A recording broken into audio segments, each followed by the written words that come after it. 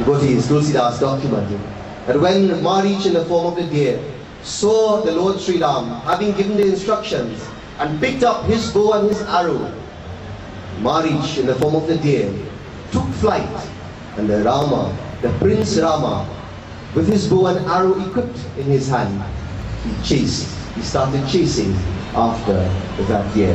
Let us all join as we chant in the words of Tulsidas, as he documents the chasing Rama behind Marich. That chase was documented in a particular way. Tulsidas defined how Marich ran, and there's a very beautiful analogy that speaks to this process of chasing. Very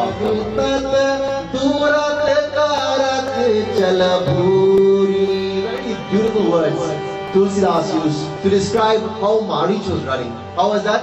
He didn't say that Marich just ran. He says Marich started showing himself and hiding, showing himself and hiding, and as a deer would normally do, run this way, run that way, run this way, run that way. It was not a direct path that Marich took when he was running from the Lord Sri Ram with bow and arrow in hand. And you see, Tulsidas' choice of words documents Marich represents Maya. Marich represents the illusion of this world. And we are told that it is because of this illusion, because of Maya, that we forget our true purpose and existence and goal as a human being. What is our goal? A goal as a human being, it is to remind ourselves that we are really spiritual beings. And it is the Maya that comes into our life. Sometimes she shows herself, sometimes she hides, sometimes she takes a beautiful form, sometimes she's enticing, but she's not always consistent. And that is what catches us. It is the coming and the going, it is the flashing, it is the durata karata chalata chalat bhuri. It is that type of Maya's characteristic that causes us to get caught into this world. It's a very beautiful song.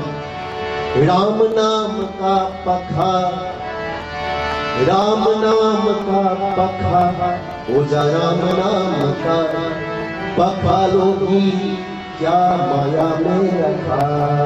Very, very beautiful song. Please sing with us. Oja Ram Naam Ka Pakha Logi Kya Maya Mein Rakha. Oja Ram Naam Ka Pakha Logi Kya Maya Mein Rakha.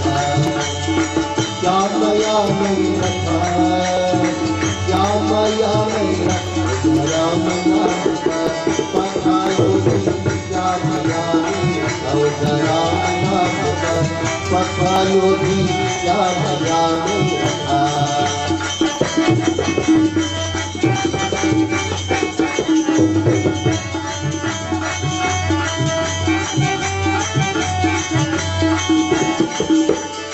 दुनिया दौलत माल की जाना, दुनिया दौलत माल की जाना, बनिया पैर लगाई।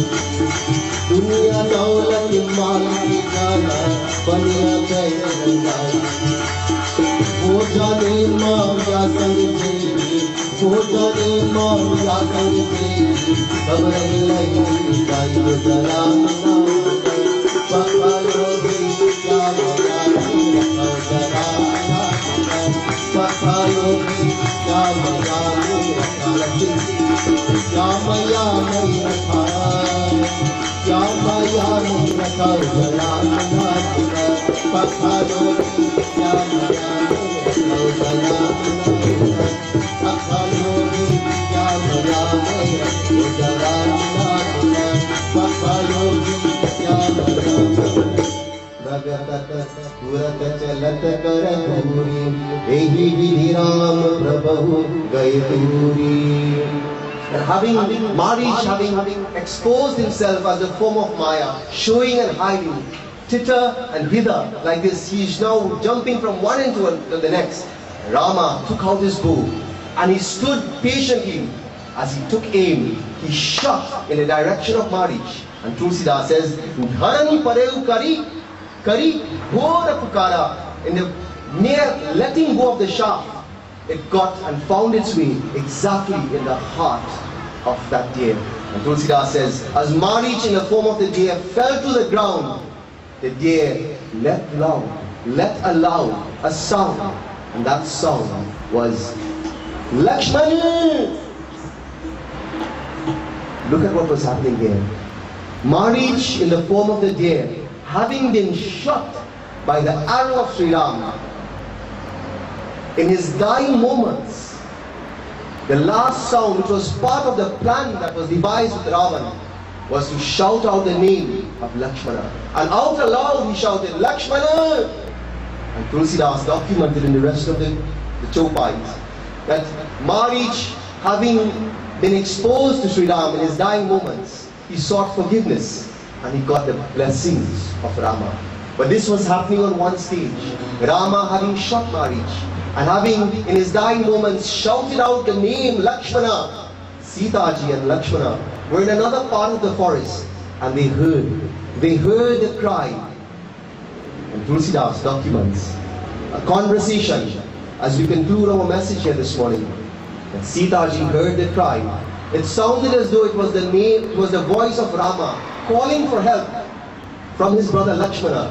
Tulsidas documents the conversation between Sita and having heard Lakshmana, and what she thought was the voice of Rama. She had this discussion with Lakshmana. She said, Lakshmana, did you not hear? Your brother is in danger. Tum down kar jao, make haste, go quickly. Leave me here and go and see about what is happening with your brother Rama. And like this, Tulsidas tells, when Lakshmana heard the request, he smiled and he laughed almost. He says, Sitaji, don't you know who that person is? That Rama that you're saying is in difficulty, he is all-knowing. But he is more than just all-knowing. With the twinkling of an eyebrow, he can annihilate this entire creation. How could he possibly be in trouble? And like this, the conversation went on between Lakshmana and Sita. And Sita started getting angry. And he documents by saying, she started insulting, she started chastising and ridiculing Lakshmana. So much so that Lakshmana could not take it anymore. And trying to make a decision now, knowing in his heart that his brother will never be in trouble, but trying to establish some sort of understanding with Sitaji, and she having insulted him, he decided he will honor her request and go and find out about what is happening with Sri Ram. But Tulsidas documents in Chepa Katha that before Lakshmana left, he went and he took a stick and using the appropriate mantras and using the right formula, he drew a line of protection around the hut, the kutia, in which Sitaji was dwelling at the time. And he says, oh Sitaji, I am leaving, I am going now, but in leaving, I have established this line of protection. And that line is referred to as a rekha. And that rekha represents the line of protection that Dharma provides for us. And in so doing, you and I all know this katha very well. That the time came when Lakshmana left and Ravana was sitting quietly, patiently to see when Sita would be exposed by herself. And he came disguised as a sadhu, as a hermit, trying to get the pity and the sorrow of Sitaji. And like this, having used tact and diplomacy and all sorts of creative ways to entice her to cross that line, Ravana knew he could not get into that line. He could not have abducted Sitaji if he got into the line. But having used all sorts of different strategies, Tulsidas told us that he finally got Sita to cross the line, the rekha. And we all know what happened thereafter. Having grabbed and abducted Sitaji, she started crying, Ha Raghuveer, Ha Lakshmana, I have done so many wrong in my life. Especially this one, look at what has happened.